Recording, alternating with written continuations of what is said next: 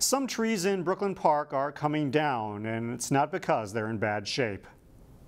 When you get some trees that are within the flight path of the runways, so where people are departing and where they're landing, the trees could grow to a height where they become a danger for aviation.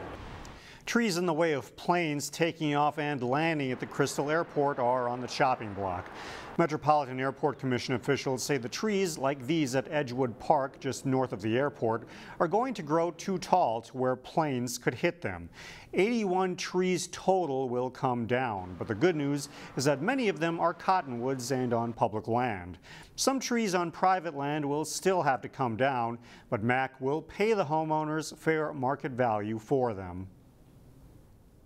And we'll give them some advice on some kinds of trees that they could plant there that wouldn't grow up and become a problem in the future. Tree removal will start this fall.